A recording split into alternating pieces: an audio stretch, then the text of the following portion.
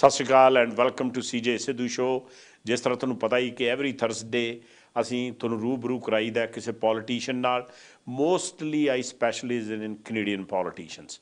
ਸੋ ਉਹਨਾਂ ਨਾਲ ਥੋੜੀ ਗੱਲਬਾਤ ਕਰਾਈ ਦੀ ਹੈ ਤਾਂ ਕਿ ਉਹਨਾਂ ਤੋਂ ਫਸਟ ਹੈਂਡ ਇਨਫੋਰਮੇਸ਼ਨ ਲੈ ਕੇ ਤੁਹਾਡੇ ਤੱਕ ਪਹੁੰਚਾਈ ਜਾ ਸਕੇ। ਲਾਸਟ ਵੀਕ ਅਸੀਂ ਸੁਖ Dhaliwal member of parliament Surrey Newton ਤੋਂ ਉਹਨਾਂ ਨਾਲ ਗੱਲਬਾਤ ਹੋਈ ਸੀਗੀ ਅਤੇ ਕਾਫੀ ਜਿਹੜੇ ਮੁੱਦੇ ਸੀਗੇ ਉਹ ਸਾਡੇ ਇੰਟਰਵਿਊ 'ਚ ਪੂਰੇ ਨਹੀਂ ਹੋਏ ਕਿਉਂਕਿ ਕਾਫੀ ਕਾਲਸ ਵਗੈਰਾ ਆ ਗਈਆਂ ਸੀ। You are welcome to call us again and ask a direct question to my guest 6046959555 ਤੇ ਇਹ ਫੈਡਰਲ ਮੁੱਦਿਆਂ ਦੇ ਬਾਰੇ ਗੱਲ ਕਰਨੀ ਹੈ ਕਿਉਂਕਿ ਅੱਜ ਜਿਹੜੇ ਮੇਰੇ ਗੈਸਟ ਹੈ member of parliament mister John ਐਲਡਾਗ ਜਿਹੜੇ ਕਿ ਕਲੋਵਰਡੇਲ ਲੈਂਗਲੀ ਸਿਟੀ ਤੋਂ ਮੈਂਬਰ ਆਫ ਪਾਰਲੀਮੈਂਟ ਹੈ। 2015 'ਚ ਇਹ ਮੈਂਬਰ ਆਫ ਪਾਰਲੀਮੈਂਟ ਬਣੇ ਸੀਗੇ ਪਰ 2019 'ਚ ਇਹ ਹਾਰ ਗਏ ਸੀ। 2021 'ਚ ਫਿਰ ਹੀ ਵਾਜ਼ ਰੀ elected as a member of parliament from that riding.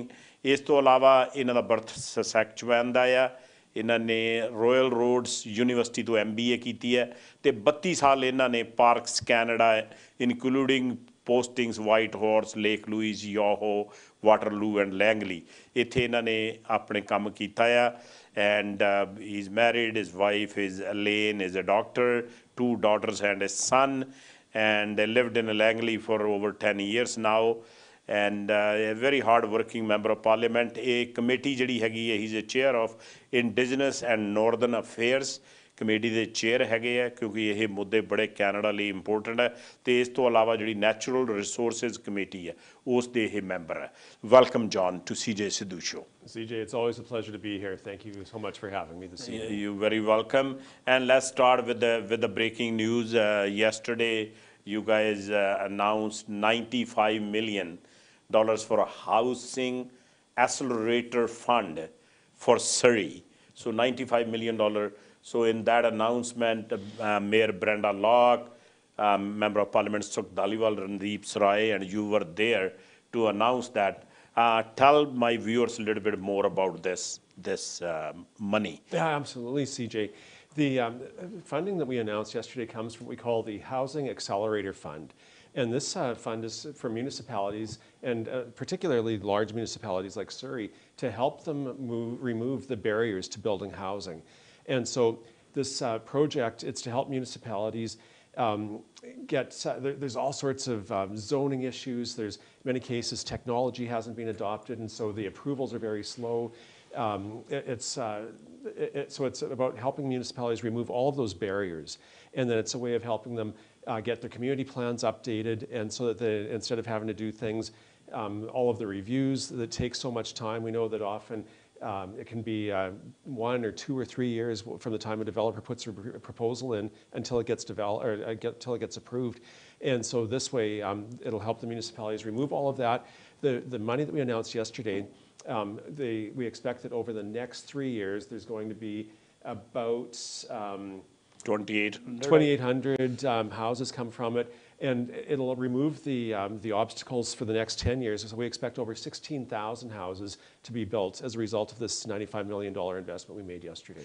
So John ਨੂੰ ਮੈਂ ਪੁੱਛਿਆ ਸੀ ਇਹਨਾਂ ਨੇ ਕੱਲ੍ਹ ਅਨਾਊਂਸਮੈਂਟ ਕੀਤੀ ਹੈ very close to Surrey city ਹਾਲ ਦੇ ਕੋਲੇ $95 million ਦੀ ਅਨਾਊਂਸਮੈਂਟ ਹੋਈ ਹੈ ਜਿੱਥੇ ਕਿ ਬ੍ਰੈਂਡਾ ਲੌਕ ਮੇਅਰ ਪ੍ਰੈਜ਼ੈਂਟ ਸੀ ਅਤੇ ਤਿੰਨੇ ਮੈਂਬਰ ਆਫ ਪਾਰਲੀਮੈਂਟ ਸੁਖ ਧਾਲੀਵਾਲ, ਰਣਦੀਪ ਸਰਾਏ ਐਂਡ ਜੌਨ ਉੱਥੇ ਪ੍ਰੈਜ਼ੈਂਟ ਸੀ। ਸੋ ਇਹਨਾਂ ਨੇ ਕਿਹਾ ਕਿ ਜਿਹੜੀ ਇਹ $95 million ਹੈ ਐਸਲਰੇਟਰ ਫੰਡ ਦਾ ਮਤਲਬ ਇਹ ਹੈ ਵੀ ਜਿਹੜੀ ਇਹ ਬੈਕਲੌਗ ਹੈਗੀ ਹੈ ਜ਼ੋਨਿੰਗ ਦੇ ਇਸ਼ੂਜ਼ ਹੈਗੇ ਆ ਕਾਫੀ ਉਹਨੂੰ ਡਿਲੇ ਹੋ ਜਾਂਦੇ ਆ। ਸੋ ਉਹ ਜਿਹੜੀਆਂ ਹਰਡਲਸ ਨੂੰ ਸਿਟੀ ਨੂੰ ਮਨੀ ਪ੍ਰੋਵਾਈਡ ਕੀਤੀ ਹੈ ਤਾਂ ਕਿ ਇਸ ਜਿਹੜੇ ਪ੍ਰੋਜੈਕਟ ਨੂੰ ਤੇਜ਼ ਕਰਨ। ਕਹਿੰਦੇ ਮੋਰਲੇ 3 ਸਾਲਾਂ ਜਿਹੜੇ ਹੈਗੇ 2800 ਜਿਹੜੇ ਘਰ ਬਣਨੇ ਹੈਗੇ ਆ ਉਸ ਦੇ ਲਈ ਉਹਨਾਂ ਦੀ ਹੈਲਪ ਹੋਊਗੀ ਅਤੇ ਪਰ ਮੋਰਲੇ 10 ਸਾਲਾਂ 'ਚ ਜੌਨ ਦਾ ਕਹਿਣਾ ਕਿ ਅਬਾਊਟ 16,000 ਜਿਹੜੇ ਹਾਊਸਿਸ ਹੈ। My question here, John, I always struggle with these cities with the zoning and bylaws, and people are waiting, and I know recently people are waiting to get their permits done, and just tell me how you are going to make cities accountable, because money, we give the funding and it doesn't go anywhere, and these timelines and all the red tape, how you're going to make them accountable? Yeah, I think that we'll be watching very closely on how the cities move forward with these plans. The money can be used, as I said, for buying programs to help them do reviews more closely, to hire staff, to do the things. So there will be reporting requirements to actually demonstrate to the federal government that the money is being used properly, and that it actually is delivering the houses that we want to see. The accountability piece, absolutely, that's a question that we're always concerned about. But this program, Surrey's been a great partner, and I think they have a good track record on other money that the federal government has given them to deliver the programs. And so, I think that it builds on that relationship that we have with Surrey. We're confident that they're going to be able to do the things that they've said. They applied for the funding. They outlined the things that they're going to achieve. And so the 2,600 houses that they've said they can do in the next 3 years, they have put out a roadmap to get there. And it was reviewed, it was assessed, and we believe that they will be able to deliver on it.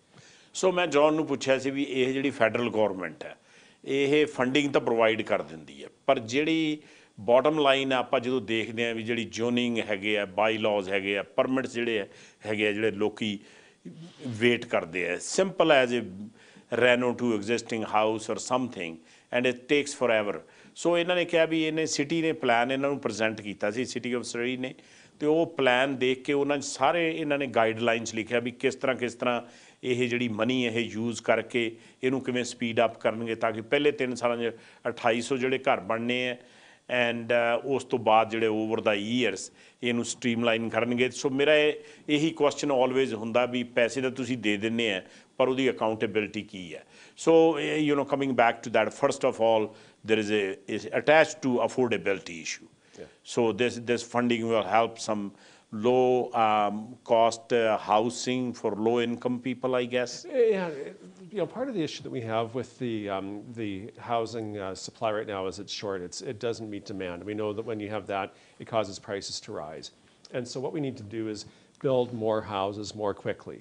The estimate, we're missing something like 3 million houses that are needed across Canada right now. And so the federal government is looking, how do we partner with municipalities to get those houses built as quickly as possible? We don't want to flood the market and drop houses. We need to be very careful. Anybody who owns a home has equity in it. But we also know that it's expensive. It's not affordable right now. Rent, there's not enough rental supply. True. So we've done things like removed the GST on purpose-built rental housing. And that's going to be in effect for the next several years. And so this will help developers provide a financial incentive for them to build rental housing. And it's tied to affordability, so it can't be high-end, fancy, all the finest fixtures and things like that. It's going to be affordable housing. It'll be good housing, but it's about building more of those supplies. In fact, just before Christmas, I announced about $180 million to build 600 rental units between Abbotsford, Langley, and Surrey. And so that's a different program, but it's also about the federal government putting money into these kinds of rental projects. But the removal of GST is another way of helping developers have a financial incentive to build this rental housing. And if we can get that, then that'll bring the rental rates down. That is one of the things, another strategy we have to deal with this whole affordability, high cost of living situation that we're living in right now. ਸੋ ਮੈਂ ਇਹਨਾਂ ਨੂੰ ਪੁੱਛਿਆ ਸੀ ਕਿ ਇਹ ਜਿਹੜੀ money ਹੈਗੀ ਹੈ ਇਹਨੂੰ ਕਿਸ ਤਰ੍ਹਾਂ ਇਹ ਯੂਜ਼ ਕਰਨੇ, ਕਿਸ ਤਰ੍ਹਾਂ ਇਹ ਜਿਹੜੀ ਹਾਊਸਿੰਗ ਬਿਲਡਿੰਗ ਹੈ ਅਤੇ ਇਸ 'ਤੇ ਕੀ ਚੈੱਕ ਐਂਡ ਬੈਲੈਂਸਿਸ ਹੈ। ਸੋ ਜੌਨ ਦਾ ਕਹਿਣਾ ਹੈ ਕਿ ਜਿਹੜੇ ਇਹ ਪਰਪਜ਼ ਬਿਲਟ ਹਾਊਸਿਸ ਹੈਗੇ ਆ ਉਹਦੇ ਲਈ ਇਹਨਾਂ ਨੇ GST ਵੀ ਉਸ 'ਤੇ ਰਿਮੂਵ ਕੀਤੀ ਹੈ, ਐਂਡ ਮੈਂ ਇਹਨਾਂ ਤੋਂ ਕਲੈਰੀਫਿਕੇਸ਼ਨ ਪੁੱਛਦਾ ਵੀ ਉਹਦਾ ਕੀ ਹੈਗਾ। ਉਸ ਤੋਂ ਇਲਾਵਾ ਇਹ 95 ਮਿਲੀਅਨ ਤੋਂ ਅਨਦਰ $180 ਮਿਲੀਅਨ ਇਹਨਾਂ ਨੇ ਆਪਣੇ ਐਬਸਫੋਰਡ, ਲੈਂਗਲੀ, ਸਰੀ ਨੂੰ ਹੋਰ ਅਲਾਟ ਕੀਤੇ ਹੈ ਜਿੱਥੇ ਕਿ ਅਫੋਰਡੇਬਲ ਹਾਊਸਿੰਗ ਬਣ ਸਕੇ ਤਾਂ ਕਿ ਜਿਹੜੇ ਆਪਣਾ ਅਫੋਰਡੇਬਿਲਟੀ ਇਸ਼ੂ ਹੈ, ਕਿਉਂਕਿ ਸਾਰੀਆਂ ਸਰਕਾਰਾਂ 'ਤੇ ਇਹਦਾ ਬਹੁਤ ਜ਼ਿਆਦਾ ਪ੍ਰੈਸ਼ਰ ਹੈ ਤਾਂ ਕਿ ਆਮ ਬੰਦਾ ਜਿਹੜਾ ਹੈਗਾ ਥੋੜ੍ਹੇ ਜਿਹੇ ਰੈਂਟ ਥੱਲੇ ਆਉਣ, ਕਿਉਂਕਿ demand and supply, it comes back to demand and supply, and there is a more demand, not enough supply, and putting a pressure on the pricing, whether it's a rental or a houses. And when you say the purpose-built house, what do you mean by that? Purpose-built rental housing. So that's going to be units that are definitely made for renting for the next, usually it's like a 20-year period or beyond that. A lot of times developers will look at condos, they can sell them, they can get their money out right away. And so it requires a different kind of financial model to make it desirable for developers to build these rental units that are exclusively for renting, not for purchasing. And that way, if we can get these units built, they'll be in our communities for the next generation or more. And as we want to make sure is that we don't have, right now we hear about reno-evictions, and, yes. So we want to have like good quality rental housing that will be here for the longer term. And that will help make sure that we can not only have affordable housing. I hear right now, and you probably hear the same thing, families that can't afford to live in Vancouver, so they come to Surrey, and then we have families who can't live here. They're moving to Abbotsford and Chilliwack. Yeah. And there's stories of Vancouver not having police officers and nurses and teachers and firefighters living in their community. We don't want communities like that. We want to have people who can afford to live in the communities that they work in. And not everybody wants to buy, not everybody can buy, but we need to make sure that there's different types of housing, and rental housing is one of those pieces that really has been lacking across the Lower Mainland, particularly south of the Fraser. So these programs that we're introducing will help get that housing built that will be for renters, and that way they know that they have a place to move to and to stay in. ਸੋ ਇਹਨਾਂ ਨੂੰ ਇਹ ਪੁੱਛਣਾ ਸੀ ਜਿਹੜਾ ਆਪਣੇ purpose built houses ਹੈ, ਸੋ ਇਹਨਾਂ ਦਾ ਕਹਿਣਾ ਹੈ ਕਿ ਜਿਹੜੀ ਰੈਂਟਲ ਯੂਨਿਟਸ ਹੈ, ਜਿਹੜੀ ਇਹ ਫੰਡਿੰਗ ਹੈ ਉਸ ਪਾਸੇ ਹੀ ਜਾਣੀ ਹੈ ਜਿੱਥੇ ਕਿ ਰੈਂਟਲ ਜਿਹੜੀ ਡਿਵੈਲਪਮੈਂਟ ਹੋਣੀ ਹੈ ਅਤੇ ਉਹਨਾਂ ਨੂੰ ਇਹ ਨਹੀਂ ਗਾ ਉਹ ਵੇਚ ਨਹੀਂ ਸਕਦੇ ਉਹਨੂੰ ਬਿਲਡਰ, ਉਹ ਰੈਂਟਿੰਗ ਲਈ ਹੋਣੀ ਹੈ ਤਾਂ ਕਿ ਜਿਹੜਾ ਰੈਂਟਲ ਮਾਰਕੀਟ ਆ ਉਸ 'ਤੇ ਪ੍ਰੈਸ਼ਰ ਘੱਟ ਹੋਵੇ. ਸੋ ਹਾਊ ਯੂ ਜੌਨ ਔਰ government put a check and balances that if that money is allotted and given to the builders or developers for that specific purpose, how it will be made sure in a regulation or in a contracts that will be not misused? Yeah, great question. Because we want to make sure that the money that we're giving, these are large dollar amounts that the federal government is investing.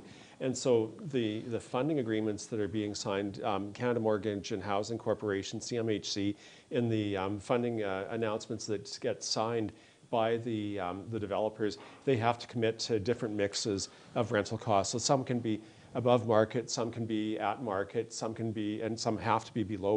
And there's a formula that indicates what that mix is based on how many units are being built.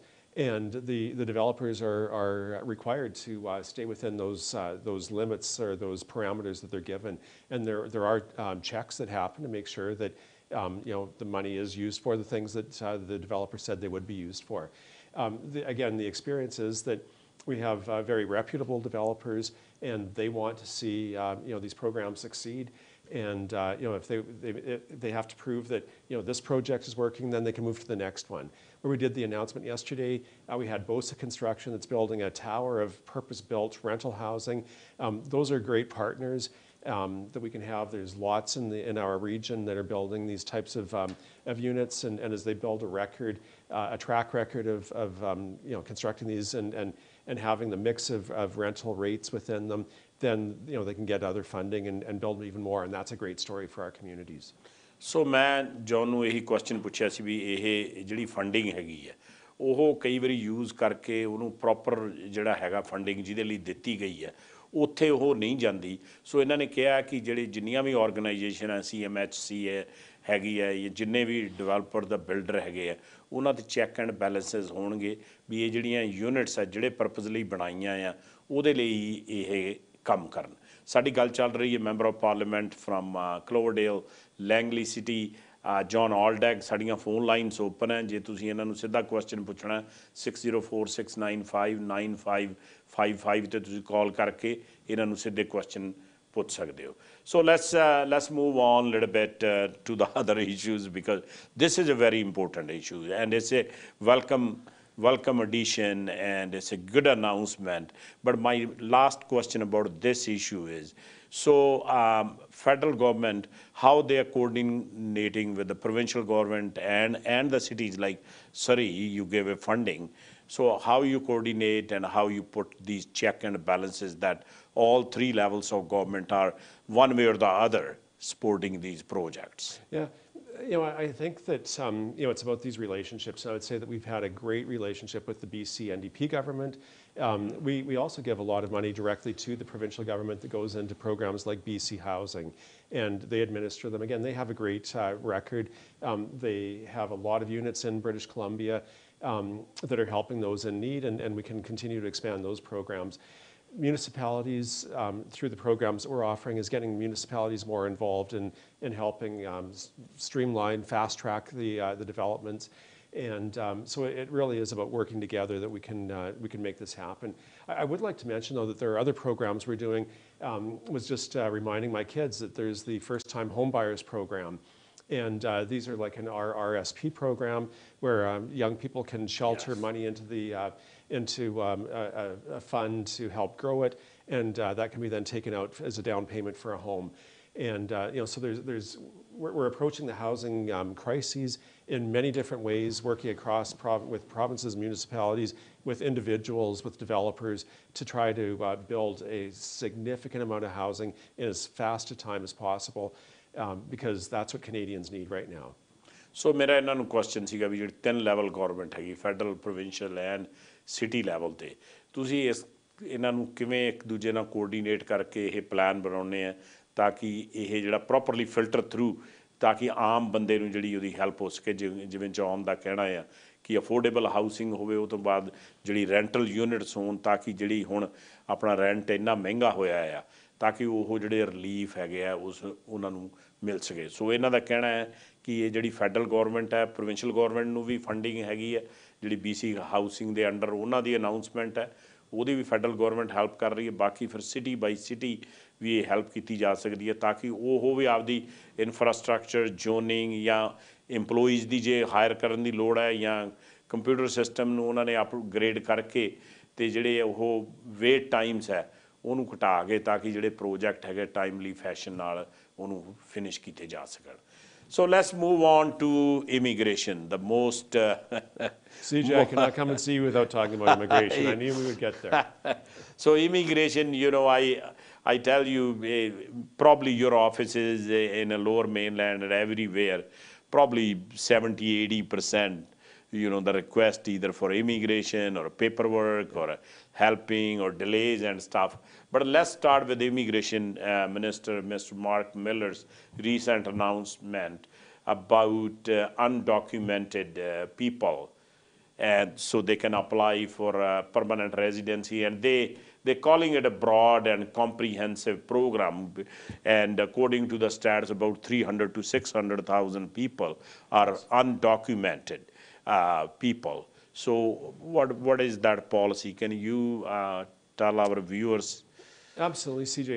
This is something that we've heard a lot about. We've recognized that it is a problem in Canada. And when people hear about undocumented workers, it often makes people think of people sneaking across the border, but that's actually not the case.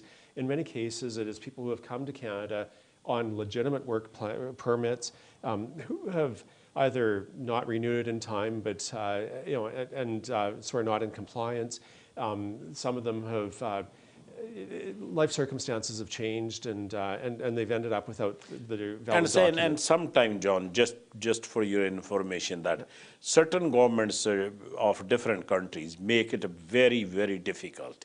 Like, if they have an Indian passport, now it's lost for like number of years. Yeah. Now how they can produce, and they said you can't make a new one until you submit the old one. Right, yeah, so, exactly. So we end up with people that are caught in these really difficult, sometimes bureaucratic situations. They're here, they're contributing, but because their work permit has disappeared, they're working often under the table. Yeah. And the issue there is that there's several issues that arise from it. They don't have protections as a Canadian worker, so they can be exploited. Sometimes they can be put in unsafe work situations, or being asked totally to work. Underground economy. Exactly. We don't collect the taxes. No taxes for us. There's no pensions or employment insurance, all of those types of things. So we have workers who are getting exploited. And I've actually worked with a group. We have an immigration caucus.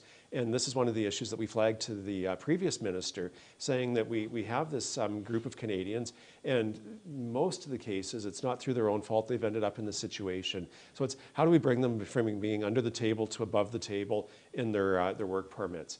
And so I'm really pleased to see that the minister is seeing this as an important issue for Canada and for Canadians. And so he's indicated that, yeah, that there's work happening this spring, and we hope to roll something out. Now, I'll point out that, well, actually, maybe before we do that, if you want to do a summary, and then I'll come back. Yeah, let me summarize it. ਜਿਹੜੀ ਗੱਲਬਾਤ ਚੱਲ ਰਹੀ ਹੈ, ਜਿਹੜੇ ਲੋਕਾਂ ਕੋਲੇ document ਹੈ ਨਹੀਂ ਪ੍ਰੋਪਰ, ਤੇ ਉਹ ਇੱਥੇ ਰਹਿ ਰਹੇ ਹੈ ਆਪਣੇ ਕੈਨੇਡਾ ਦੇ ਵਿੱਚ, ਕੋਈ ਅੰਡਰ ਦਾ ਟੇਬਲ, ਕੋਈ ਵਿਜ਼ਟਰ ਵੀਜ਼ੇ ਤੇ ਆਏ ਹੈ, ਉਹ ਕੈਸ਼ ਤੇ ਕੰਮ ਕਰੀ ਜਾਂਦੇ, ਕਈਆਂ ਦਾ ਜਿਹੜਾ ਵੀਜ਼ਾ ਹੈਗਾ ਵਰਕ ਪਰਮਿਟ ਉਹ ਮੁੱਕ ਗਿਆ, ਉਹ ਜਿਹੜੇ ਹੈਗੇ ਕੰਮ ਕਰੀ ਜਾਂਦੇ, ਉਹਨਾਂ ਕੋਲ ਪ੍ਰੋਪਰ ਮੈਡੀਕਲ ਕਵਰੇਜ ਹੈ ਨਹੀਂ, MSP ਹੈ ਨਹੀਂਗਾ, ਤੇ ਉਹਨਾਂ ਨੂੰ ਜੇ ਕੋਈ ਸੱਟ ਵੱਜੇ ਉਹਦੇ ਬੜਾ ਅਬਿਊਜ਼ ਮਤਲਬ ਆਪਣੇ ਹੋ ਰਿਹਾ ਇੱਕ ਪਾਸੇ। ਦੂਜੇ ਪਾਸੇ ਇਹ ਹੈ ਅਨਡਾਕੂਮੈਂਟਡ ਹੈਗੇ ਜਿਹੜਾ ਉਹ ਕੰਮ ਕਰਦੇ ਆ ਕੈਸ਼ ਤੇ, ਪਹਿਲੀ ਗੱਲ ਤਾਂ ਉਹ ਪੈਸੇ ਨਹੀਂ ਉਹਨਾਂ ਨੂੰ ਪ੍ਰੋਪਰ ਪੇ ਕਰਦੇ। ਦੂਜੇ ਪਾਸੇ ਇਹ ਹੈ ਵੀ ਗੌਰਮੈਂਟ ਨੂੰ ਉਹਦਾ ਕੋਈ ਫਾਇਦਾ ਨਹੀਂ ਕਿਉਂਕਿ ਉਹ ਟੈਕਸ ਨਹੀਂ ਪੇ ਕਰਦੇ। ਸੋ ਇਸ ਕਰਕੇ ਉਹ ਜਿਹੜੀ ਅੰਡਰਗਰਾਊਂਡ ਬਲੈਕ ਮਨੀ ਹੈਗੀ ਉਹ ਕ੍ਰੀਏਟ ਹੋ ਰਹੀ ਹੈ, ਤੇ ਇਹ ਜਿਹੜਾ ਅਨਡਿਊ ਜਿਹੜਾ ਹੈਗਾ ਚੈਲੰਜ, ਕਾਫੀ ਦੇਰ ਤੋਂ ਅਸੀਂ ਇਹ ਰਿਕੁਐਸਟ ਕਰ ਰਹੇ ਸੀ ਵੀ ਇਹਨਾਂ ਬੰਦਿਆਂ ਨੂੰ ਪੱਕਾ ਕੀਤਾ ਜਾਵੇ। ਸੋ ਜੌਨ ਦਾ ਕਹਿਣਾ ਹੈ ਕਿ ਇਹ ਸਾਰੇ ਰੀਜ਼ਨ ਕਰਕੇ ਜਿਹੜੇ ਮੈਂ ਦੱਸ ਰਿਹਾ ਤੁਹਾਨੂੰ ਪੰਜਾਬੀ ਦੇ ਵਿੱਚ, ਉਹਨਾਂ ਰੀਜ਼ਨਾਂ ਕਰਕੇ ਇਹਨਾਂ ਨੇ ਸੋਚਿਆ ਕਿ ਜਿਹੜੇ ਅਨਡਾਕੂਮੈਂਟਡ ਜਿਹੜੇ ਇੱਥੇ ਪੀਪਲ ਰਹਿ ਰਹੇ ਹੈ ਉਹਨਾਂ ਨੂੰ ਸਟ੍ਰੀਮਲਾਈਨ ਕਰਕੇ ਉਹਨਾਂ ਨੂੰ ਆਪਣੇ ਰੈਜ਼ੀਡੈਂਸੀ ਦਿੱਤੀ ਜਾਵੇ ਤਾਂ ਕਿ ਉਹ ਇਕੋਨਮੀ ਦਾ ਹਿੱਸਾ ਬਣ ਸਕਣ। ਸੋ John, it's a good effort and good decision, but you know when it's trickle through the government, legislation will be put in the parliament. By the time it goes through the process, what the process will take to get to the fruition level? Yeah, in this case, I'm not convinced or not sure that legislation will be needed. Some of this can be dealt with through regulation, through the minister's authorities that already exist. What I was going to give as an example, about a year ago, it was identified in Toronto that there were people, particularly in the construction industry, who are working. We know that we have a huge shortage of construction workers. Yes. And so there was a pilot done of allowing people who were these undocumented workers in the construction sector to get the documentation. There was a great success, and I don't remember all of the numbers, but it was such interest. I know those of us in Surrey were advocating to bring that pilot program to Surrey, and the minister said, you know what, let's take it nationwide. And so they just need to get some things organized, but the intention is to move forward very quickly. I would say that, you know, for those of us from large urban centers, which is where a lot of these people have ended up because it's easier to hide here than in a small town. And so we want to make sure that they're protected, that they have all of those safeguards, yes. That the government's benefiting from their work and collecting the taxes and things like that. And so I'm really excited to see that it'll be a national program, and when I go back to Ottawa at the end of this month, I'll be working with the minister to make sure that we can get it delivered or happening as quickly as possible. Because not only do we need to protect those workers, but we need them working. Sometimes they're working reduced hours, and so if we can have them working legally and they can work overtime, that can help with some of the labour shortages that we've also seen in Canada.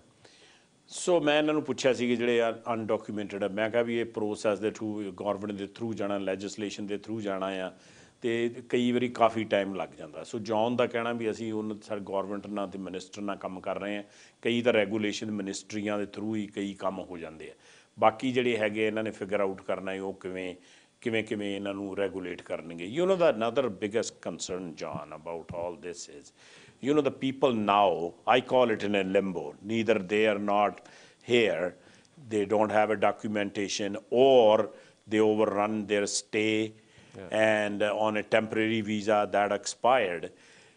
When we go through this process and people hear about that, the people in that situations is not create another flux of people that they're supposed to leave Canada and they will stay and nobody will bother them. How that will work out? Yeah, it's a pretty... you're right. You know, we have to be careful about not setting up the wrong incentives for people to come to Canada and try to game the system, try to trick it. Yes. And so I think often there's like an amnesty period, so people who are here who can prove that they were in town, in the country by a certain point, will be protected. But then you have to say, moving forward, we go back to the the full rules, and so if you break those rules, you face deportation or And other there have to be some yeah, checks absolutely. and balances. Absolutely. Otherwise, But in in this case, the 300 to 600,000 we're talking about, many of those workers have been here they have families now, they're established in the community, they have businesses, they're contributing members of society. They just can't do it above board. And so, and there'll be criteria to make sure that it's not, people that shouldn't be here that are working that get to stay. And so security clearances, all of those types of things will be done to make sure we have the right citizens coming to Canada and working here. But, like I say, we've been involved in cases in my office where people are facing deportation because of these types of situations. Yes. And, often they have to go back to their home country, leave spouses and children behind, or uproot them and take them back as they get the paperwork back in order. Why do that when they've been here, they've been contributing? Make it simple, show them dignity, show them respect for the contributions they've made. And so that's really, I think, how this program will roll out.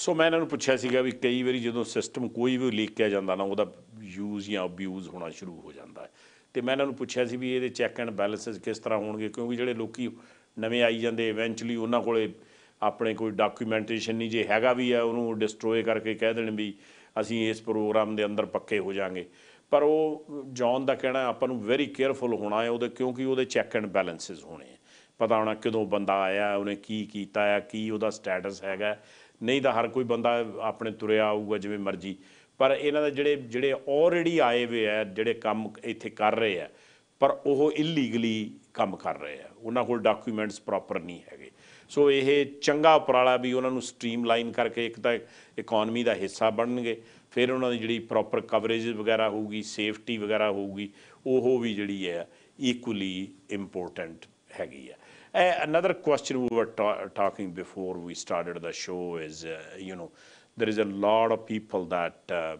we are welcoming in Canada, war-torn countries, either Ukrainians or in Palestine, in Gaza and Africa we were talking about.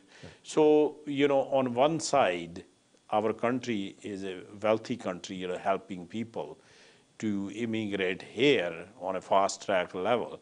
But then there is there is a big outcry that we are already stretched out to our limit with the infrastructure. How you will justify?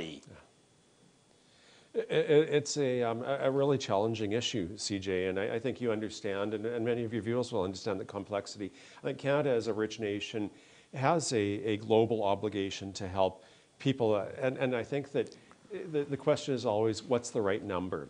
And so when we see these war-torn conflicts, Ukraine, as you say, as we see awful situations evolving like we're seeing in the Middle East right now, the question we have to ask ourselves as government is, what is our role as Canada and as Canadians to help those areas?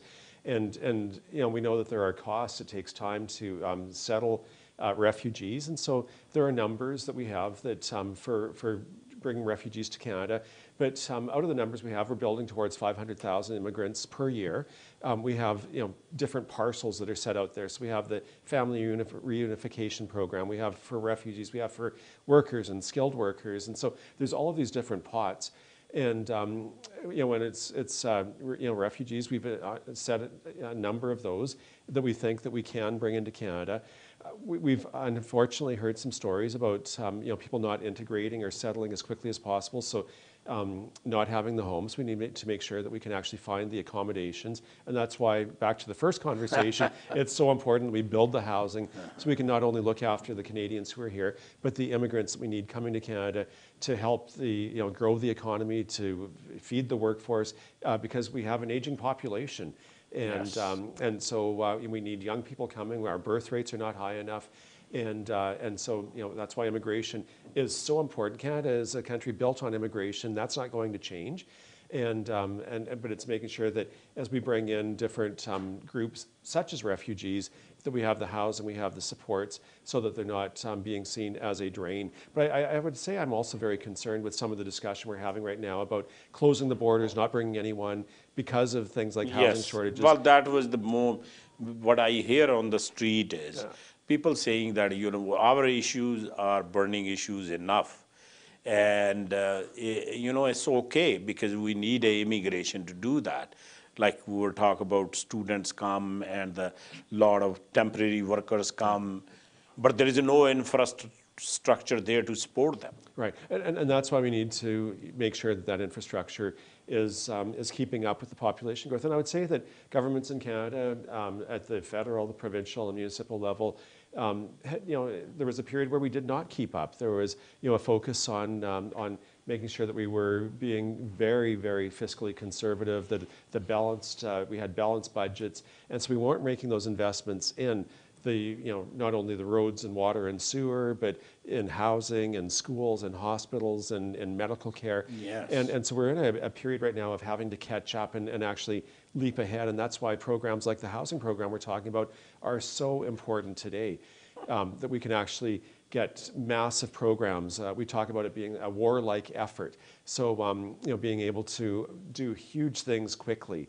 We're doing the same thing with healthcare. The investments that we're making right now is another topic that we might want to talk about. That we'll discuss that. So ਮੈਂ John ਨੂੰ ਪੁੱਛਿਆ ਸੀ ਵੀ ਇੱਥੇ ਆਪਾਂ ਮਤਲਬ ਜਿਹੜੇ ਕੰਟਰੀਆਂ 'ਚ ਵੀ ਕੋਈ ਹੁੰਦੀ ਹੈ ਇਸ ਤਰ੍ਹਾਂ ਦਾ ਅਨਰੈਸਟ ਸ਼ੁਰੂ ਹੁੰਦਾ, ਯੂਕਰੇਨ ਲਾ ਲਓ, ਉਸ ਤੋਂ ਪਹਿਲਾਂ ਸੀਰੀਅਨ ਸੀ, ਹੁਣ ਗਾਜ਼ਾ ਤੋਂ ਜਿਹੜੇ ਪੀਪਲ, ਅਫਰੀਕਾ ਤੋਂ ਪੀਪਲ ਜਿਹੜੇ ਹੈਗੇ ਆ, ਇੱਥੇ ਆਪਾਂ ਐਜ਼ ਏ ਰੈਫਿਊਜੀਜ਼ ਜਾਂ ਉਹਨਾਂ ਨੂੰ ਲੈ ਕੇ ਆਈਦਾ। ਮੈਂ ਜੌਨ ਨੂੰ ਪੁੱਛਿਆ ਸੀ ਵੀ ਲੋਕੀ ਇੱਥੇ ਬੜੇ ਇਸ ਗੱਲ ਦੀ ਕੰਪਲੇਂਟ ਕਰਦੇ ਵੀ ਆਪਣੇ ਇੱਥੋਂ ਵਾਲੇ ਜਿਹੜੇ ਪ੍ਰੋਗਰਾਮ ਹੈ ਉਹ ਤਾਂ ਆਪਣੇ ਤੋਂ ਸਮਝਦੇ ਨਹੀਂ, ਇਨਫਰਾਸਟਰਕਚਰ ਹੈ ਨਹੀਂ ਗੀ, ਰਹਿਣ ਨੂੰ ਉਹਨਾਂ ਦੀ ਥਾਂ ਨਹੀਂ ਹੈਗੀ, ਐਂਡ ਕਾਸਟ ਜਿਹੜੀ ਹੈ ਵਧੀ ਜਾਂਦੀ ਹੈ। ਸੋ ਇਹਦਾ ਕਹਿੰਦਾ ਵੀ ਜਿਹੜਾ ਰਿਚ ਕੰਟਰੀ ਹੈ ਉਹਨਾਂ ਦੇ ਮੈਂਡੇਟ ਹੁੰਦੇ ਆ ਸਾਰੀਆਂ ਕੰਟਰੀਆਂ ਦੇ, ਉਹਨਾਂ ਨੇ ਪਿਚ ਇਨ ਕਰਕੇ ਸਾਰਿਆਂ ਨੇ ਹੈਲਪ ਕਰਨੀ ਹੁੰਦੀ ਹੈ। ਅਮਰੀਕਾ ਆਪਦੇ ਸਾਈਜ਼ ਦੇ ਹਿਸਾਬ ਨਾਲ ਕਰਦਾ, ਸੋ ਜਿੰਨੇ ਵੀ ਕੰਟਰੀ ਹੈ, ਯੂਰਪ ਹੈ ਜਾਂ ਦੂਸਰੇ ਹੈ, ਉਹ ਆਪਦੇ ਹਿਸਾਬ ਨਾਲ ਹੈਲਪ ਕਰਨਾ ਜਿਹੜਾ ਇੱਕ ਹੈਗਾ ਹੈ। ਸੋ is it when we help people to come as a refugee or migrate because of those difficulties, is it a international some sort of obligation to take care of this issue? Yeah, well, and I think this is a discussion that as Canadians we need to have, and that we often have. And I think countries around the world, particularly Western countries, that we do this. It's about trying to figure out what Canada's role is. Right now, there are millions of refugees who are living in refugee camps. There are some that have been there for generations. And it's like, is that what we want? It's the same conversation as when we have homeless people in Canada. How do we get them housed? How do we give them the supports that they need? And so when we're looking at bringing in people who have been displaced because of war, because of famine, because of floods, because of fires, and other issues that affect humanity, what is Canada's role as a rich and a place that has been welcoming? And so this is a very live discussion that we have all the time. And that's why I say we have limits, and we realize that there is a cost. But there's also really, really good evidence that indicates that immigrants and including refugees, when they come, that within a few years that they are caught up to where those who are born in Canada and raised in Canada are at. And in many cases, they go on to higher education, starting businesses, and are very successful. And so, there's a short-term cost to get people here and established, but it pays off in the long term. And so I would hate to see Canada close its doors and say no more refugees or to cut our immigration numbers, because as an aging Canadian, I want to make sure that there's workers there that will help sustain the lifestyle that I've had growing up, and that my children and grandchildren and all of our families will have. And we can't do that right now with the aging population and the declining birth rates that we have in Canada. We need immigration. That's a simple reality. ਸੋ ਆਪਣੇ ਇਹਨਾਂ ਨੂੰ discussion ਇਸੇ ਬਾਰੇ ਚੱਲ ਰਿਹਾ ਸੀ, ਬਾਕੀ ਕੰਟਰੀਆਂ ਤੋਂ ਜਿਹੜੇ ਆਪਾਂ ਲੋਕਾਂ ਨੂੰ ਲਿਆਈਦਾ ਐਜ਼ ਏ ਰਿਫਿਊਜੀ ਲਿਆਈਏ ਜਾਂ ਜਿਵੇਂ ਵੀ ਲਿਆਈਏ। ਸੋ ਜੌਨ ਦਾ ਕਹਿਣਾ ਕਿ ਇੰਟਰਨੈਸ਼ਨਲ ਕਈ ਤਾਂ ਓਬਲੀਗੇਸ਼ਨ ਹੁੰਦੇ ਆ, ਸਾਰੀਆਂ ਸਰਕਾਰਾਂ ਦਾ ਫਰਜ਼ ਬਣਦਾ ਜਿੰਨਾ ਵੀ ਉਹ ਕਰ ਸਕਦੇ ਉਹਨਾਂ ਲੋਕਾਂ ਨੂੰ ਜਿਹੜੀਆਂ ਮੁਸੀਬਤਾਂ ਦੇ ਵਿੱਚ ਆ, ਪੀਣ ਵਾਲਾ ਚੰਗਾ ਪਾਣੀ ਨਹੀਂ, ਸਾਫ਼ ਏਅਰ ਨਹੀਂ, ਸੋ ਇਹ ਜਿਹੜੇ ਰਿਚ ਕੰਟਰੀ ਆ ਉਹਨਾਂ ਦੀ ਰਿਸਪੋਂਸੀਬਿਲਿਟੀ ਇੱਕ ਤਰ੍ਹਾਂ ਦੀ ਬਣ ਜਾਂਦੀ ਹੈ ਅਤੇ ਓਬਲੀਗੇਸ਼ਨ ਵੀ ਹੁੰਦਾ ਆ ਤਾਂ ਕਿ ਇਹਨਾਂ ਨੂੰ ਲਿਆ ਜਾਵੇ। ਅਤੇ ਬਾਕੀ ਇਹਨਾਂ ਦਾ ਕਹਿਣਾ ਹੈ ਵੀ ਇੱਥੇ ਜਿਹੜਾ ਬਰਥ ਰੇਟ ਆਪਣਾ ਲੋ ਹੈ ਕੈਨੇਡਾ ਦੇ ਵਿੱਚ, ਅਤੇ ਜਿਹੜੇ ਏਜਿੰਗ ਪੀਪਲ ਹੈ, ਬੇਬੀ ਬੂਮਰਸ ਆ, ਉਹ ਰਿਟਾਇਰ ਹੋ ਰਹੇ ਆ। ਸੋ ਜਿਹੜਾ ਵਰਕਿੰਗ ਜਿਹੜਾ ਹੈਗਾ ਆ ਪੀਪਲ, ਜਿਹੜੀ ਵਰਕਿੰਗ ਏਜ ਆ ਉਹ ਘਟਦੀ ਜਾਂਦੀ ਹੈ। ਸੋ ਜਿਹੜੀ ਕੈਨੇਡਾ ਦੀ ਪੋਲਿਸੀ ਜਿਹੜੀ ਹੈਗੀ ਉਹਦਾ ਰੀਜ਼ਨ ਇਹੀ ਹੈ ਕਿ ਜਿਹੜੇ ਇਮੀਗਰੈਂਟਸ ਹੈ ਉਹਨਾਂ ਨੇ ਇਹ ਜੋਬਾਂ ਫਿਲ ਕਰਨੀਆਂ। ਜਿਵੇਂ ਜੌਨ ਦਾ ਕਹਿਣਾ ਹੈ ਕਿ ਪਹਿਲਾਂ ਜਿਹੜੇ ਹੁਣ ਕੰਸਟਰਕਸ਼ਨ ਇੰਡਸਟਰੀ ਹੈ, ਕੰਸਟਰਕਸ਼ਨ ਇੰਡਸਟਰੀ ਇਜ਼ ਸਟਰਗਲਿੰਗ, ਕਿਉਂਕਿ ਜਿਹੜੇ ਇੱਥੇ ਦੇ ਬੋਰਨ ਕਿਡਸ ਹੈ, ਜਿਵੇਂ ਜੌਨ ਦਾ ਕਹਿਣਾ ਹੈ, ਉਹ ਤਾਂ ਫਿਰ ਪੜ੍ਹ ਲੈਂਦੇ ਆ, ਚੰਗੀਆਂ ਕਲੀਨ ਜੋਬਾਂ ਕਰਦੇ ਆ, ਪਰ ਜਿਹੜੀਆਂ ਦਾ hard working people in construction, lot of those jobs, very hard to fill because, everybody want to, the kids born here or raised here, they want to go on pursue the studies like you said. Yeah.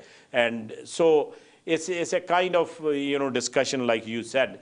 John ਦਾ ਕਹਿਣਾ ਕਿ ਇਹ ਜਿਹੜੀ conversation ਹੈ ਇਹ ਕਰਨੀ ਬਹੁਤ ਜ਼ਰੂਰੀ ਹੈ।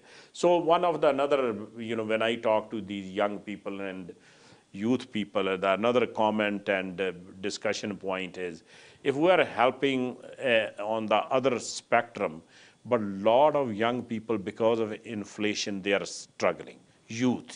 Right. And lot of came, as a student, some are on a work permit with a limited income, with a price of renting, and there is some horror stories in Brampton and Surrey. Yeah, absolutely. Like they were camping out and living in those conditions. Is there possibility you bring up to help the youth to not living in this third world country conditions? Yeah, it is something I think we should be very concerned about. I think that we've heard from many post-secondary institutions that international students are a really important part of their economic model right now. They help pay for a lot of the programs that are being offered, and so they are asking us to be very cautious about limiting numbers of international students coming. We want to make sure that they're looked after. It's the same as the undocumented workers. We can't have them taken advantage of. And so when the international students come, we need to make sure that, first of all, that they're able to sustain themselves, to look after themselves. So one of the measures we've taken is to actually increase the amount of money that they have to come to Canada with, to indicate that they can not only pay tuition, but that they have money for decent rent and good food.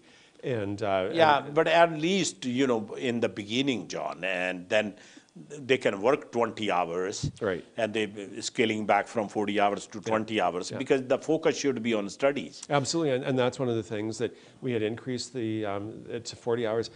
Somebody, those of us in the workforce, a full-time job is often 40 hours a week. And so if you're telling somebody that they need to study full-time and work full-time, how do you do that and do it both well? Yeah. And so by, I think, scaling back, it'll allow the international students to still subsidize or supplement their income, but not to be the only way of supporting themselves. And I've had discussions with some of the post-secondary institutions. Very few in our region actually have residents. And so it's like, can we actually, is there an appetite or an opportunity to build residences for students? We know that many of them are out in the community and taking up a lot of these affordable places. Some of them are not in great condition, but it's like, are they part of is there a solution there? We can have good international students coming, because we also want to keep them here afterwards to be part of that, the workforce, Canada's future workforce. And so how do we get them here? How do we make sure that they succeed? How do we make sure that, that we're not having to subsidize them through food banks and other programs, but that they actually have a good quality of life and a good experience in Canada, so that they want to stay and be contributing members to our society. ਸੋ ਦੂਜਾ ਜਿਹੜਾ challenging issue ਆਪਾਂ ਨੂੰ ਸਾਰਿਆਂ ਨੂੰ ਪਤਾ, ਜਿਹੜਾ communities, ਮੈਂ John ਨੂੰ ਪੁੱਛਿਆ ਇਹਨੂੰ ਫੈਡਰਲ ਲੈਵਲ ਵੀ ਇਹਨਾਂ ਦਾ ਕੀ ਹੈਗਾ। ਹੁਣ ਆਪਣੇ ਜਿਹੜੇ ਅਨਡਾਕੂਮੈਂਟਡ ਦੀ ਗੱਲ ਕੀਤੀ ਹੈ, ਉਸ ਤੋਂ ਇਲਾਵਾ ਜਿਹੜੇ ਸਟੂਡੈਂਟਸ ਹੈਗੇ ਆ, ਸਟੂਡੈਂਟਸ ਇੱਥੇ ਆ ਰਹੇ ਆ, ਪਰ ਕਈ ਵਿਚਾਰਿਆਂ ਨੂੰ ਮਤਲਬ ਜਿਸ ਹਿਸਾਬ ਨਾਲ ਰੈਂਟ ਚੱਲ ਰਿਹਾ, ਉਹਨਾਂ ਦੀ ਜਿਹੜੀ ਕੰਡੀਸ਼ਨਸ ਹੈਗੀ ਹੈ, ਮੈਂ ਕਿਹਾ ਵੀ ਕੋਈ ਇਸ ਤਰ੍ਹਾਂ ਦਾ ਯੂਥ ਲਈ ਕੋਈ ਪ੍ਰੋਗਰਾਮ ਉਲੀਕਿਆ ਜਾ ਸਕਦਾ ਹੈ ਕਿ ਉਹਨਾਂ ਨੂੰ ਕੋਈ ਨਾ ਕੋਈ ਫੰਡਿੰਗ ਜਾਂ ਉਹ ਦੇ ਕੇ, ਤਾਂ ਕਿ ਉਹਨਾਂ ਨੂੰ ਹੈਲਪ ਕੀਤੀ ਜਾ ਸਕੇ। ਸੋ ਜੌਨ ਦਾ ਕਹਿਣਾ ਹੈ ਕਿ ਇਹ ਜਿਹੜੇ ਕਈ ਜਿਹੜੇ ਇਸ਼ੂਜ਼ ਹੈਗੇ ਆ, ਇਹ ਸਾਰੇ ਇਸ਼ੂਜ਼ ਐਡਰੈਸ ਕਰਨ ਵਾਲੇ ਆ, ਕਿਉਂਕਿ ਇਹਨਾਂ ਨੇ ਹੁਣ ਥੋੜ੍ਹੀ ਜਿਹੜੀ ਪਹਿਲਾਂ ਇਹਨਾਂ ਨੂੰ ਡਿਪੋਜ਼ਿਟ ਚਾਹੀਦਾ ਉਹ ਵਧਾ ਦੇਣਾ ਆ ਸਟੂਡੈਂਟਸ ਦਾ। ਸੋ ਉਹਨਾਂ ਨੇ ਰਿਸੋਰਸਿਸ ਇਨਫ ਹੋਣ ਤਾਂ ਕਿ ਆ ਕੇ initially they can at least support them, ਫਿਰ ਬਾਕੀ 20 ਆਵਰਸ ਜਿਹੜਾ ਕੰਮ ਕਰਕੇ ਜਿਹੜੇ ਵੀ ਉਹਦੀ ਜਿਹੜੀ ਹੈਗੀ ਇੱਕ ਦੂਜੇ ਨੂੰ ਹੈਲਪ ਕਰ ਸਕਣ, ਪਰ ਆਪਦੀ ਪੜ੍ਹਾਈ ਵੀ ਉਹ ਫਿਨਿਸ਼ ਕਰ ਸਕਣ। So it's A age long, because you know whenever the program is you roll out, there is a lot of positives but always a negative side to these issues, and students were one of them. And then lately I heard a lot of first people said we don't have enough people not coming, and then I asked all the member of parliament, now they said you're welcoming too many people. Right. Yeah. So where to draw the line? Well, and that's the question, where do you draw the line? And I think that's where we've done a really good job as a government on striking that right balance in looking at the opportunities that they bring when people can move to Canada, but also to position them for success.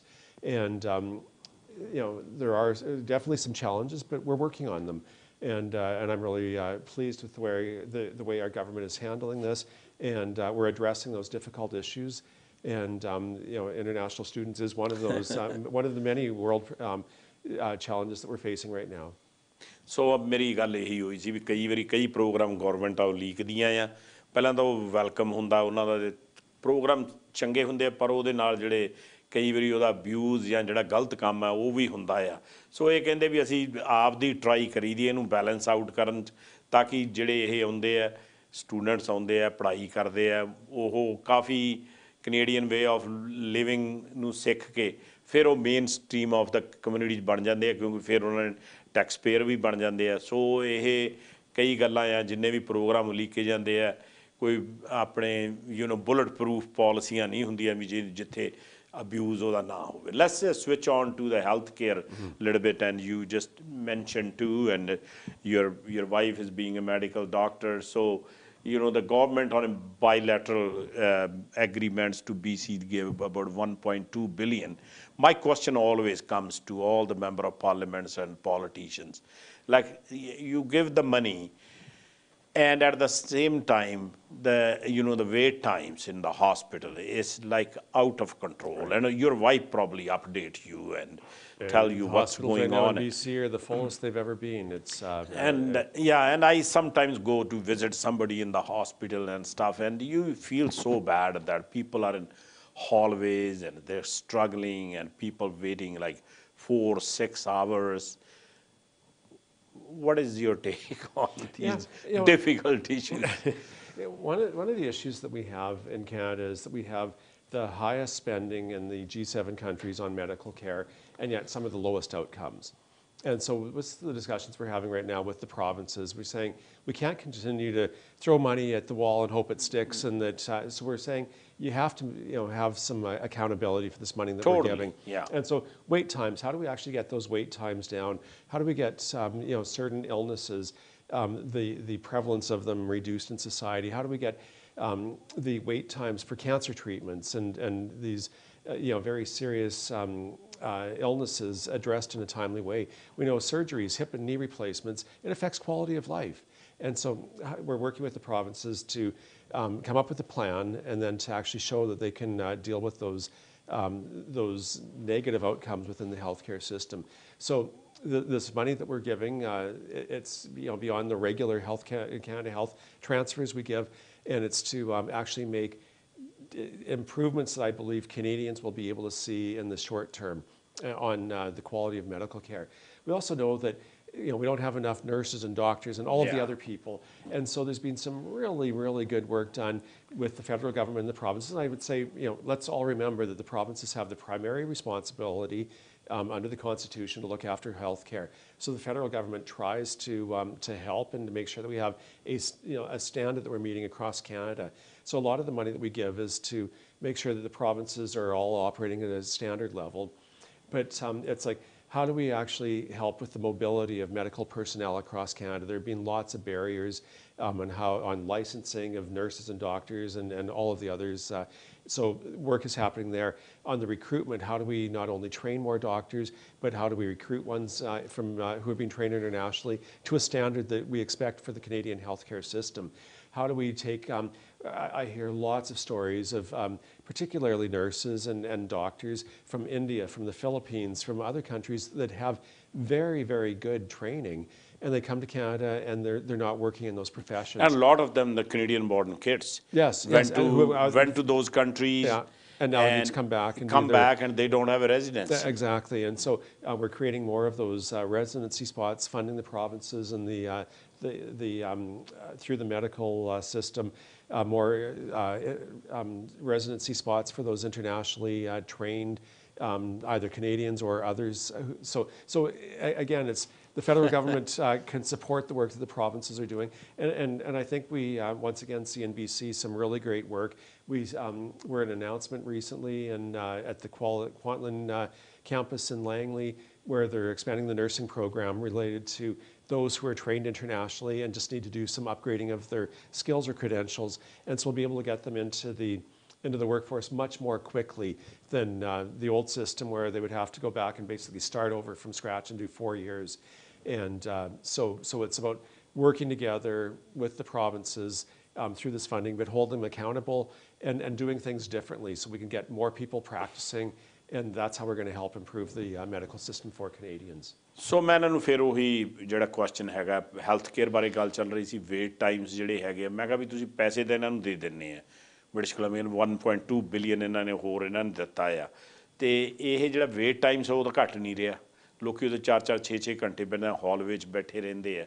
ਸੋ ਮੈਂ ਕਿਹਾ ਵੀ ਉਹ ਤੁਸੀਂ ਜਿਹੜੇ programme ਲੀਕਦੇ ਉਹਦੇ accountable ਉਹਨਾਂ ਨੂੰ ਬਣਾਓ, ਤਾਂ ਕਿ basically I ask all the politicians, John, that why don't for the, let's see now the British Columbia sending their cancer patients to the states. How you feel about that, being a federal universal health care system? Well, that's very much a provincial decision. I think that when people are facing cancer, we need to make sure that we have timely treatment. And I know through COVID, in many cases, people were afraid to go to the hospitals and didn't get the treatments they needed. So we're again in a bit of a situation where the system is under pressure, and the provinces decide that they can acquire additional capacity. Frankly, if there's no capacity here, we don't want people having to wait. And so I would gather that the province has done their work and said, that we're at capacity and we need to bring in extra capacity. And in this case, it means having patients be able to access those services in Washington State and elsewhere. Is it ideal? No. But until we can actually build up that capacity through more hospital beds, more oncologists, and all of the other specialties we need, we need to look at creative solutions. And so I think this is one solution. And it hopefully is working for those that need treatment today and can't afford to wait a week or 2 weeks because of the kind of cancer they have. And but ultimately, I think we should be looking at after Canadians in Canada. Yeah. So ਇਹੀ ਗੱਲਬਾਤ ਚੱਲ ਰਹੀ ਦੀ health care ਬਾਰੇ। ਸੋ John ਦਾ ਕਹਿਣਾ ਵੀ ਇਹ ਪਹਿਲਾਂ ਤਾਂ credentials ਦੀ ਗੱਲ ਚੱਲ ਰਹੀ, ਡਾਕਟਰਾਂ ਦੇ ਰੈਜ਼ੀਡੈਂਸੀ ਜਿਹੜੇ ਸਪੋਰਟਸ ਆ ਵਧਾ ਰਹੇ ਆ, ਨਰਸਿਸ ਜਿਹੜੀਆਂ ਹੈਗੀਆਂ ਉੱਥੋਂ ਕਰਕੇ ਆਈਆਂ, ਉਹਨਾਂ ਦੇ ਜਿਹੜੇ ਕੋਰਸਿਸ ਹੈ ਉਹ ਇੰਨੇ ਲੰਮੇ ਨਹੀਂ, ਉਹਨੂੰ ਸ਼ੋਰਟਨ ਕੀਤਾ ਜਾ ਰਿਹਾ। ਟਰਾਈ ਚੱਲ ਰਹੀ ਹੈ ਹਰ ਲੈਵਲ 'ਤੇ, ਪਰ ਇਹ ਨੂੰ ਫਿਲਟਰ ਥਰੂ ਹੋਣ 'ਤੇ ਉਹਨੂੰ ਲੋਕਾਂ ਨੂੰ ਉਹਦਾ ਫਾਇਦਾ ਦਿਖਾਉਣ 'ਤੇ ਕਾਫੀ ਟਾਈਮ ਲੱਗ ਜਾਂਦਾ। So we have about 2-3 minutes left. I don't want to ignore your area of climate change, and you are a chair of the Indigenous and Northern Affairs, and also you're a member of Natural Resources Committee, John. Now the big, mandate by the Conservative Party, Ms. Poilievre, is, complaining of carbon tax on the one side, and that because of the affordability and gas prices are high, and he wants to demolish that. On the other side, how we balance that we have a climate control, that we need that, and on the other side, the politician for a short gain try to make these kind of policies or rolling out these policies. Yeah, I think that it's really unfortunate that the Conservatives and the leader of the opposition have taken on the carbon tax as the villain. I think that as British Columbians, we've seen climate change is real. The fires, the floods, the heat domes, all of these things we've seen. we have human-caused climate change, and scientifically that's been proven. So how do we deal with it? Nobody likes taxes. I don't like taxes. I'm sure you don't like taxes. No. I'm sure none of your viewers like taxes. But it's been proven over and over and over again that a carbon tax is the cheapest way to deal with climate change. It affects behaviors. What the Conservatives are talking about are things like going after industry. Well, that will, those costs get passed on to the consumer one way or another. We all are going to pay for the effects of climate change. And so a carbon tax, we've had it in BC since 2008, and it's unfortunate that this discussion is now raising into question the carbon tax in BC, which is being looked at internationally as a leading way of dealing with climate change and an effective way of dealing with it. So I think that I would rather have us talking about how do we actually deal with climate change, what are the solutions we need, and while recognizing that the carbon tax is the cheapest way of creating this kind of incentives for consumers and industry to deal with this problem that is, it costs us billions of dollars every year by not dealing with it. And so I think it's irresponsible to be having the conversation that we're having. I think, let's get to the solutions and recognize that a price on pollution, such as a carbon tax, is part of the mix of things that we need to do. ਸੋ ਮੈਂ ਇਹਨਾਂ ਨੂੰ ਪੁੱਛਿਆ ਸੀਗਾ ਕਿ ਜਿਹੜੀ ਇਹ carbon ਦੀ policy ਹੈਗੀ ਹੈ, ਉੱਧਰ ਇਨਫਲੇਸ਼ਨ ਹੈਗੀ ਹੈ, ਕਾਰਬਨ ਦੀ ਪਾਲਿਸੀ ਕਰਕੇ ਆਪਣੀ ਜਿਹੜੀ ਗੈਸ ਹੈਗੀ ਹੈ ਮਹਿੰਗੀ ਹੈਗੀ ਹੈ, ਸੋ ਇਹਨੂੰ ਕਿਵੇਂ ਬੈਲੈਂਸ ਆਊਟ ਕਰਾਂਗੇ। ਕੰਜ਼ਰਵੇਟਿਵ ਪਾਰਟੀ ਦਾ ਇਹੀ ਉਹਨਾਂ ਦਾ ਹੈਗਾ ਆ ਮੈਂਡੇਟ ਵੀ ਅਸੀਂ ਇਹਨੂੰ ਕੈਂਸਲ ਕਰ ਦੇਣਾ ਆ। ਸੋ ਜੌਨ ਦਾ ਕਹਿਣਾ ਕਿ ਸਾਰਿਆਂ ਨਾਲੋਂ ਸਸਤਾ ਤਰੀਕਾ ਜਿਹੜਾ ਕਲਾਈਮੇਟ ਚੇਂਜ ਜਾਂ ਬਿਹੇਵੀਅਰ ਚੇਂਜ ਕਰਨ ਲਈ ਕਾਰਬਨ ਟੈਕਸ ਜਿਹੜਾ ਸਾਰਿਆਂ ਨਾਲੋਂ ਸਸਤਾ, ਕਿਉਂਕਿ ਜਿਹੜਾ ਕਲਾਈਮੇਟ ਆਪਾਂ ਨੂੰ ਪਤਾ ਹੀ ਜਿਹੜੀ ਅੱਗਾਂ ਫਲੱਡਿੰਗ ਹੈਗੀ ਹੈ, ਜਿਹੜੇ ਆਪਣੇ ਸਟੋਰਮ ਜਿਹੜੇ ਆ ਰਹੇ ਆ, ਸੋ ਇਹ ਸਾਰੇ ਕਲਾਈਮੇਟ ਨੂੰ ਤਾਂ ਕੰਟਰੋਲ ਕਰਨਾ ਪੈਣਾ ਅਤੇ ਉਹਦਾ ਇਫੈਕਟ ਪੈਂਦਾ ਆ। So, John, we have a couple of minutes. What do you like to say as your final comments? Sure. Well, one of the things we didn't get to talk to about today, CJ, that I'd like to do just a bit of a pitch on is the dental care program that we're rolling out. Yes, yeah. And this is one that hopefully all viewers will be aware of. But it's a new national dental care program. It's going to be for individuals earning $90,000 or less. We're encouraging people to file their taxes this year. For 2023. Right now, the intake is happening for seniors age, well, actually in December was seniors age 87 and above. This month it's going to be seniors age 77 to 86. In February, seniors age 72 to 76. March, seniors 70 to 71. May, seniors age 65 to 69. And then adults with a disability will be happening over the summer. Children under the age of 18, because right now it's only children under 12, will be starting in June of 2024. And then by 2025, all remaining eligible Canadians will be brought into that system. So I would say that any seniors who out there in particular who have filed their taxes, who may be under the $90,000 threshold, they'll be getting contacted by Service Canada. We want to make sure that people are also aware that, with these types of programs, there are scams. We want to make sure, have people be careful about it. If anybody gets a call and they're not sure, call my office, call Suk or Randeep or Ken's offices, and we can help provide information. But this is a huge program for Canadians. I'm really proud that our government is delivering it. And so if anybody wants information on the dental care program that's coming, and seniors will start benefiting from that, today. And that's another great news story that I wanted to close with is as we start January, and also say Happy New Year to all of your viewers and wish everybody a very healthy and prosperous 2024. Thank you very much, John. You are always kind enough to come on my show. And we openly discuss all the issues, so greatly appreciate your time. So ਸਾਡੀ ਗੱਲਬਾਤ ਚੱਲ ਰਹੀ ਸੀ John ਐਲਡੌਗ ਜਿਹੜੇ ਕਿ ਕਲੋਵਰਡੇਲ Langley city ਤੋਂ member of parliament ਹੈ। And ਦੇ ਵਿੱਚ ਇਹਨਾਂ ਨੇ ਡੈਂਟਲ ਪ੍ਰੋਗਰਾਮ ਬਾਰੇ ਦੱਸਿਆ ਕਿ ਪਹਿਲਾਂ 12 ਸਾਲ ਤੋਂ ਥੱਲੇ ਜਿਹੜੇ ਨਿਆਣੇ ਆ ਉਹਨਾਂ ਲਈ ਤਾਂ ਫ੍ਰੀ ਕੀਤਾ ਹੀ ਹੈ। ਦ ਪੀਪਲ 90,000 ਤੋਂ ਘੱਟ ਜਿਹੜੀ ਉਹਨਾਂ ਦੀ ਇਨਕਮ ਹੈ, ਉਹਨਾਂ ਨੇ 87 ਈਅਰ ਓਲਡ ਤਾਂ ਉੱਥੋਂ ਦਾ ਸ਼ੁਰੂ ਕਰਤਾ ਪ੍ਰੋਗਰਾਮ। ਫਿਰ ਹੌਲੀ ਹੌਲੀ ਇਹ ਟ੍ਰਿਕਲ down and goes for everybody, ਸਾਰਿਆਂ ਦੀ ਹੈਲਪ ਕਰਨਗੇ। ਸੋ ਇਸੇ ਤਰ੍ਹਾਂ ਹੀ ਇਸ ਪ੍ਰੋਗਰਾਮ ਦੇ ਵਿੱਚ ਫੀਡਬੈਕ ਜ਼ਰੂਰ ਦਿਆ ਕਰੋ, ਆਪਦੇ ਕੌਮੈਂਟ ਭੇਜ ਦਿਆ ਕਰੋ। ਮੇਰੀ ਫੇਸਬੁੱਕ 'ਤੇ ਵੀ ਇਹ ਪ੍ਰੋਗਰਾਮ ਲਾਈਵ ਚੱਲਦਾ ਆ ਅਤੇ ਉੱਥੇ ਤੁਸੀਂ ਕੌਮੈਂਟ ਆਪਦੇ ਭੇਜ ਸਕਦੇ ਆ ਕਿ ਕਿਸ ਤਰ੍ਹਾਂ ਦੇ ਪ੍ਰੋਗਰਾਮ, ਕਿਸ ਤਰ੍ਹਾਂ ਦੇ ਅਸੀਂ ਜਿਹੜੇ ਗੈਸਟ ਲੈ ਕੇ ਆਈਏ ਤਾਂ ਕਿ ਵੱਧ ਤੋਂ ਵੱਧ ਤੁਹਾਡੇ ਤੱਕ ਇਨਫੋਰਮੇਸ਼ਨ ਪਹੁੰਚਾ ਸਕੀਏ। ਇੱਕ ਵਾਰੀ ਫੇਰ ਸਾਰਿਆਂ ਨੂੰ happy new year, best ਵਿਸ਼ੇਜ਼, have A happy healthy year.